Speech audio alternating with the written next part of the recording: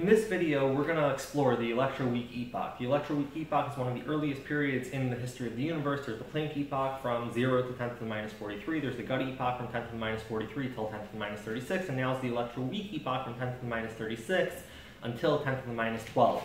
The hallmark of the Electroweak Epoch is its name, Electroweak, and that's that from the beginning of the Electroweak Epoch until the end of the Electroweak Epoch, we have the electroweak force, which is a combination of two of the forces that we see in our world, the electromagnetic force and the weak nuclear force. And at a high enough temperature, those two become one, and for this period of the universe is at that high enough temperature. Let's dig right into the Electroweak Epoch. It starts at 10 to the minus 36. Prior to that, during the Gut Epoch, the strong force and the electroweak force were combined. That was called the Gut force, the Grand Unified Theory force, which is how the previous epoch, the Gut Epoch, gets its name. So right from the get-go of the Electroweak Epoch, you have the electroweak force alone, and the strong force is on its own, and gravity is on its own, but the electroweak force is still there as a unified force, and it's going to be there until 10 to the minus 12, the end of this period.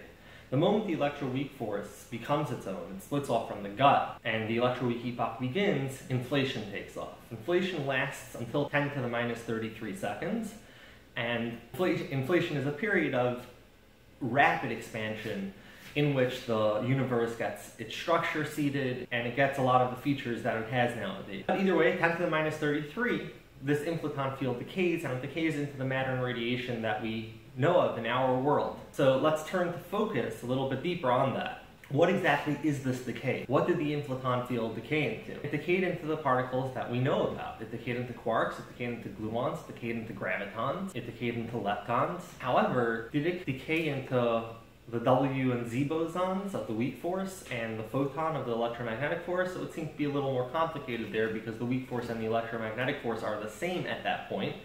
So perhaps there's a particle that is a manifestation of both of them at this point, but either way, I can't really say that there were photons or W and Z bosons, but there was a particle of that unified field at that point. And conventionally, you're going to hear that there were high energy photons, but high energy photon, for the electroweak period, high energy photons doesn't seem to be sufficient because photons are electromagnetism, and electromagnetism and the weak force were one at the time. However, there's something else that's missing in our story. The universe suddenly became a dense gas of quarks, gluons, and other secondary particles. Quarks and gluons are the main components of it, so this substance is called the quark-gluon plasma. But there are two other things that are missing from this model, and those are two of the things that are missing from the standard model of particle physics more broadly: dark matter and dark energy. As for dark matter, it may well have come at this period too. Dark matter may also be something that decayed from the inflaton field, so we would put its birth also at 10 to the minus 33 seconds.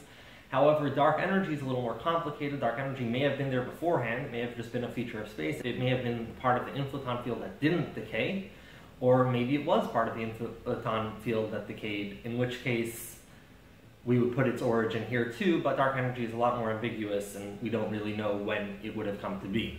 It should be mentioned, though, that if dark matter was born at this time, perhaps a better name for this plasma is not a quark-gluon plasma, but a dark matter quark-gluon plasma, or just a dark matter plasma, because that would dominate the quarks and gluons.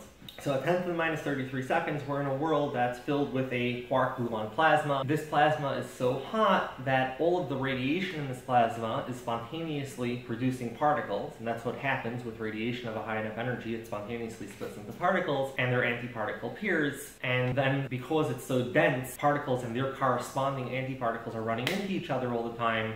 Those particles are then destroying themselves and annihilating into radiation, back and forth, back and forth, back and forth. And I want to take a second to make this more comprehensible by introducing what antimatter is. Antimatter is matter.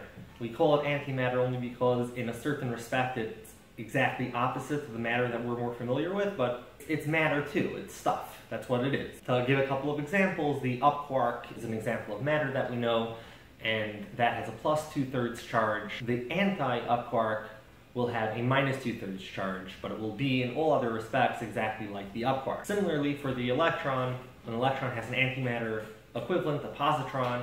An electron has a -1 charge, a positron has a +1 charge, but in all other ways they're equivalent. And the important thing to understand is that matter and antimatter particles are created whenever matter is created. There's no such thing as creating matter. When you create matter, you create an equal amount of matter and antimatter in all of our particle accelerator experiments. And that will lead to a very big question a little later on in our history.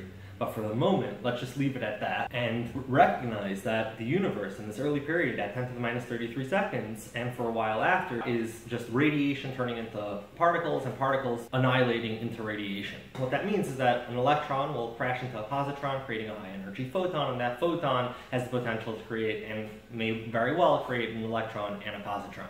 And that's about it. That runs through the rest of the Electroweak Epoch. We have this quark-gluon plasma, and what marks the end of the Electroweak Epoch is the splitting of the electromagnetic force and the weak nuclear force, and that happens at a specific temperature, 10 to the 15 Kelvin, and that happens at 10 to the minus 12th of the first second. So that brings us to the close of the Electroweak period. We're in a world of a quark-gluon plasma that is in thermal equilibrium with radiation turning into particles and particles turning into radiation. At this point, we're ready to cast our eyes to the next era, the quark era. If you want to explore that, that's my next video. And if you want to know everything, be sure to subscribe.